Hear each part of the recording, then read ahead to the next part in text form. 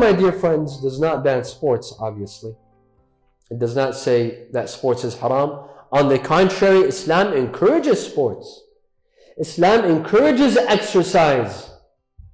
We have a hadith that says, teach your children 3 things. 3 things teach them.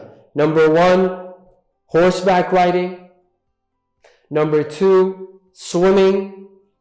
And number 3, sword fighting or throwing arrows, which is it called archery? Archery. 3 things that are recommended: swimming, horseback riding, and archery or sword fighting. Of course, not for violence. Don't think that Islam is doing this to encourage violence and to teach our children violence. No, this is exercise. And we shall mention why. We shall mention why. Out of self-defense. This is one hadith. Another hadith says, إِنَّ اللَّهَ يُحِبُّ الْمُؤْمِنَ الْقَوِيِّ. Allah loves a believer that's strong. Not just spiritually strong. Of course, spiritually strong and physically strong. Allah loves a believer that's physically strong, physically fit, that is fit. In Risalat al-Huquq by Imam Zayn al-Abidin alayhi salam, he says, وَإِنَّ لِبَدَنِكَ عَلَيْكَ حَقًّا. Your body has a right on you. Go and exercise. Don't let your body be weak. Your body has rights. Go and exercise. Be fit. The Quran says, قُلْ سِيرُوا فِي الْأَرْضِ. Say, walk on earth. The Quran encourages us to walk. This is a form of exercise. وَامْشُوا فِي مَنَاكِبِهَا وَكُلُوا مِنْ رَزْقِهِ. And walk in Allah's vast lands and eat from His sustenance. Walk. This is a form of exercise. And the story of Yusuf and Yaqub, the verse that we began with in the beginning of the speech. When the children of Yaqub took Yusuf, they took him for what? They said, we will go, we would like to play sports. قالوا يا أبانا إنا ذهبنا نستبق. We went to race. We were racing. We were exercising. We were playing sports. Yaqub did not tell them this is haram. This is wrong. These are children of prophets.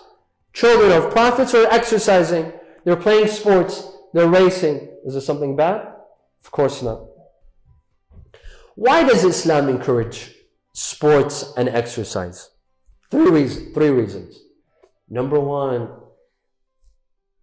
to stay fit and to stay healthy. When you exercise and when you play sports, you will be more healthy. You will be more fit. You will be able to worship Allah better. Who can worship Allah better? Someone who's tired and his bones hurt him and can barely walk, or someone who's fit, someone who jogs every day, someone who's healthy. Who can worship Allah better? Who can go to Hajj every year and perform Hajj?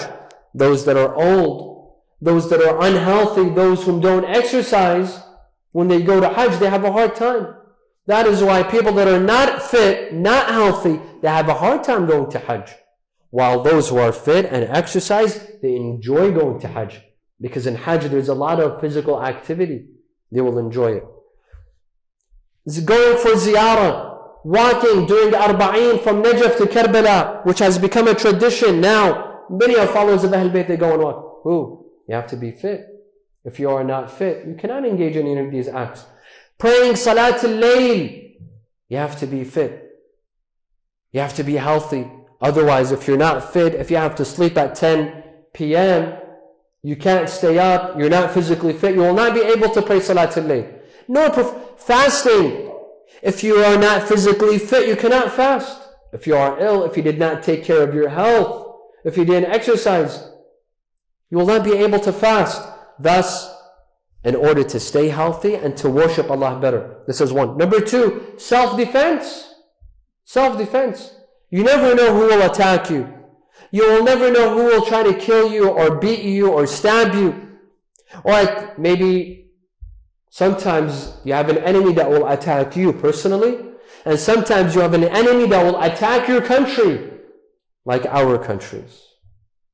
Aren't our countries attacked every day? In Iraq, in Afghanistan, in Lebanon. Our countries are attacked. Out of self-defense, Islam says be healthy, exercise, learn how to fight with swords, learn how to ride horses. And this was an example, riding horses. Today, if we don't ride horses, if it's not a common exercise, let's do the common exercises of today. If today there's no swords, what other things are there? Use it out of self-defense, not to attack others. Don't get me wrong. Not to attack, not to initiate an attack, but out of self-defense. In Iraq, if our youth had exercised and were in shape and were fit, would we have such massacres like at Camp Spiker when 1,700 Shia youth, they were slaughtered and they were beheaded and they were killed? Would we have such a massacre? No, it's because our youth were unfit, unequipped. And when you're unequipped, you lack courage as well. You will lack the courage. But when you're fit, when you're in shape, you also develop the courage to fight your enemy. This is a point that we have to pay attention to. Number 3, Islam encourages us to stay fit, to look good for our spouse. Look good for your wife, for your husband. Instead of growing bellies this big, and your wife might ask for a divorce, Islam says remain fit. A wife looks good for her husband, and a husband looks good for his wife. Go and exercise. There's some people that only exercise during the first few years of marriage, but after 10 years, no, everything changes. There's a belly. He starts losing his hair. He doesn't care. They just stop caring. The hips, the shoulders, everything multiplies by 10. Islam says be in shape. If you don't do it for yourself, do it for your spouse. Do it for your wife. Do it for your husband. This increases the intimacy. This will reduce the amount of divorces in our communities. One of the problems, one of the reasons of divorce is there's no intimacy. There's no attraction between the husband and the wife. There is in the first couple of years, but after 10 years, they're not attracted to each other because they stopped caring. Islam says no, exercise, be in shape, look good for your spouse so that the intimacy remains. Unfortunately, we Middle Easterners, we don't have this culture of exercise. We don't.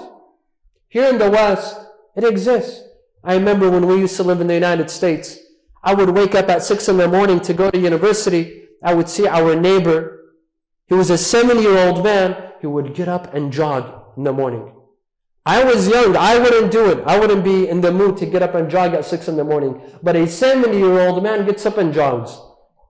Do you see anyone jogging in Iraq?